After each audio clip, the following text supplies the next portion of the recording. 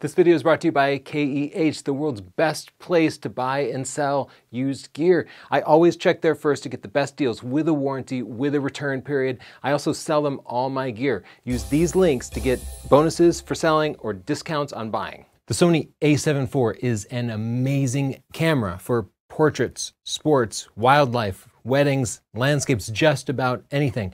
It has a brand new 33 megapixel sensor, and we've never tested it.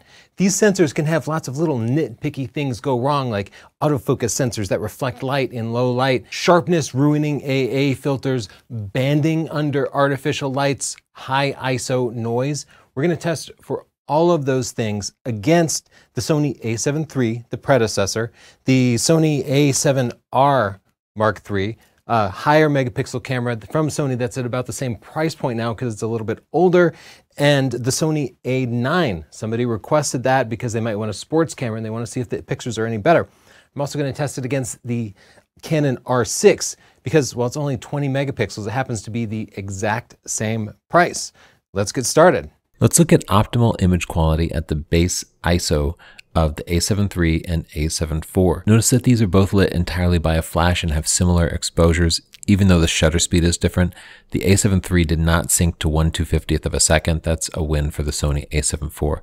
Zoom in on some fine detail here. It's almost impossible to spot the difference between 24 megapixels and 33 megapixels, but if we really squint at some of these letters, they're a little bit clearer on the a7 IV than they are on the a7 III. Shadow noise at the base ISO seems similar between both cameras. Compared to the 20 megapixel Canon R6, the Sony a7 IV shows significantly more detail. These letters are significantly clearer. The shadow noise in the background is a little bit better on the Sony too. Compared to the 42 megapixel Sony a7R III, we can see the a7R III without the AA filter does indeed extract significantly more detail. For landscape photographers looking for the sharpest possible prints, the Sony a7 III is a better purchase. The text here is downright mushy on the a7 IV. Compared to the Sony a9, the a7 IV shows significantly more detail. The Sony a9 has a really heavy AA filter and only 24 megapixels, and as a result, that really crushes this detail. Thus, if you're a landscape photographer, the a7 IV is a much better choice than the a9. Let's compare the low-light, high ISO performance of the a7 III and IV at ISO 25,600. Both these files are raw processed in Adobe Lightroom Classic. First, notice the histogram in the upper right corner. As I switch between these two pictures, the histogram moves significantly, showing that even though they have the same camera settings, they came out with different exposures by about 1/3 of a stop. The a7 IV is about 1/3 of a stop darker, just supporting the fact that ISO is completely fake.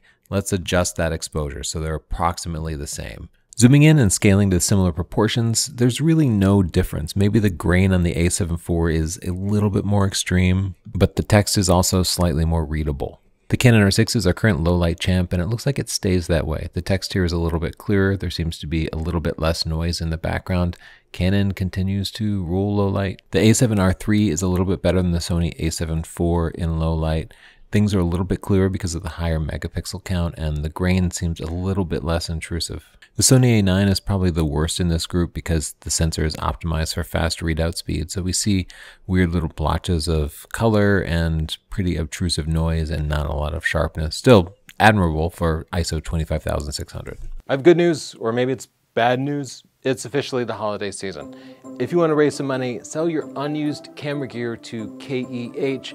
Use this link and this coupon code to get a 5% bonus on the money that they send you. KEH will clean up your gear and give it a whole new life with none of the hassle of trying to sell it yourself. We've been scammed out of like thousands of dollars trying to sell things online directly. That's why we gave up and just sell all our stuff to KEH. I always go to KEH when I'm buying any piece of gear to see if they have it in stock. And if they do have it in stock, I buy it right away because sometimes I want to sleep on it and somebody has bought it out from under me before I can get to it in the morning. If you buy something, use this link and this coupon code to get 5% off. Everything has a 21-day return period and a 180-day warranty. You know why I love having KEH as a sponsor? Because every time I do a spot, I get a bunch of comments saying, I use KEH and I just had a great experience. It's just like, it's a good product and I want to connect them with you. Thank you, KEH, for sponsoring this video. Now let's test dynamic range. This is critical for wildlife photographers shooting high contrast subjects against brightly lit skies, for landscape photographers who might shoot a sunrise or sunset into the sun. There is never enough dynamic range in these situations. The photo you see here is of that same bookcase, but underexposed by about 8 stops. Let's bring back that exposure. This example from the Canon R6 is amazing. Can you believe how much detail was invisible in the original photo? I exposed the photo for this corner, the darkest corner. Let's compare it to the Sony a7 IV. The text on the Sony is slightly more readable and there's slightly more detail in the deepest shadows, so it's a slight win for the Sony. The older a7 III clips the shadows at a much higher level, thus all of this detail is completely lost and this is completely silhouetted, whereas you can extract a lot of detail from the Sony a7 IV. The a7 IV also shows much more clearly readable text. Compared to the higher megapixel Sony a7R III, you can see the a7R III has a lot of color noise in the shadows. Despite me trying to correct this, the a7 IV just generally looks better. The a7 IV is also showing more detail. The A9 is optimized for fast readout and never had good dynamic range, but you can see here the a7 IV's dynamic range is significantly better, showing significantly sharper text and way more detail in the deepest shadows. Big win for the Sony a7 IV. This is the legendary flickering light of doom to test readout speed and rolling shutter. The more it flickers, the slower the sensor's readout speed. The winner by far is the Sony a9, followed by the Canon R6. They both have excellent sensor readout times with minimal rolling shutter.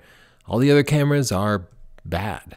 The Sony a7 III comes in 3rd place, followed by the Sony a7 IV, and finally the Sony a7R III's high megapixel sensor took the longest to read out. Fortunately, rolling shutter and banding is primarily a concern when using the silent electronic shutter, so using the mechanical shutter mostly alleviates this problem. There you have it. The a7 IV is a good, well-rounded camera. We didn't find any fatal flaws, and trust me, I would love to put up a clickbait title about how banding ruined the a7 IV. Unfortunately, it didn't happen, but I'll try again next time. And a special thanks to KEH for sponsoring this video. Use this link to sell your gear to KEH and use this code to get an extra 5% bonus. And if you want to buy just about anything, cameras, lenses, tripods, lights, if it's photography related, they probably have it. Use this link to visit KEH and shop their store and use this code to get an extra 5% off. Thanks for sponsoring us, KEH. Don't forget, everything comes with a 21-day return period and a 180-day warranty in case something breaks, which it probably won't. Bye.